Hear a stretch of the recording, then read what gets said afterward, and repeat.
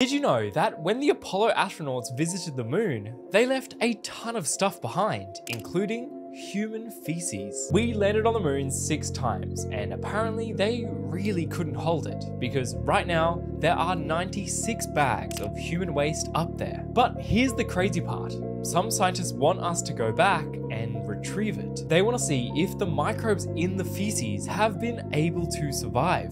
Because, well, if they can survive on the moon, then maybe microbes could survive on an asteroid. We still aren't 100% sure how life began here on Earth, and some people think it may have traveled here on a rogue asteroid, and this might be a way to test that.